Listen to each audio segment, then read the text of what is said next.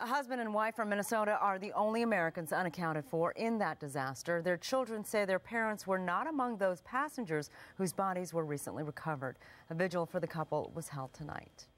Seattle is known for its rainy days, but it seldom gets snow like this. The town is practically closed down because of a massive snowstorm. KCAL9's Edward Lawrence has more on the story.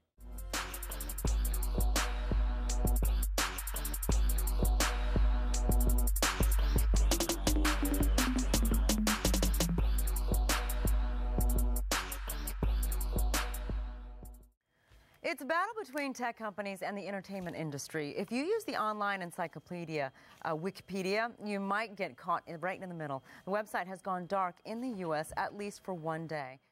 A murder suspect who claimed to be a member of the famous Rockefeller family was in court today. KCAL9's Randy Page tells us that person who found the bones of the murder victim was first to take the stand in the preliminary hearing.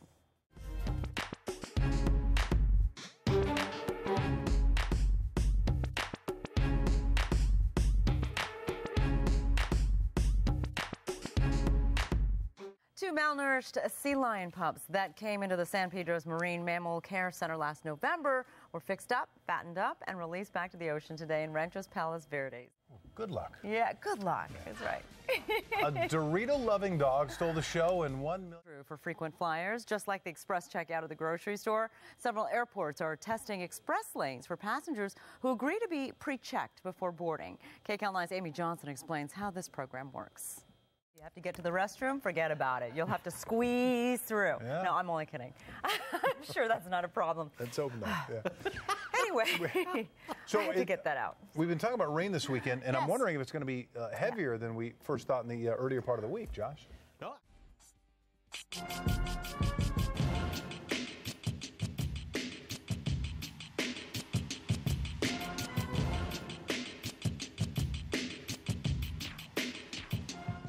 Up later tonight on KCAL9, the real story of the Tuskegee Airmen and a pair of lethal ladies take down the underworld. KCAL9's Kevin Frazier has a preview. Conned by a 5-year-old girl, police in Glendora say two thieves used the little girl to talk their way into a woman's home, and then they cleaned it out. KCAL9's Juan Fernandez is live in Glendora with details on the scam and reaction from the victim tonight. Hi, Juan.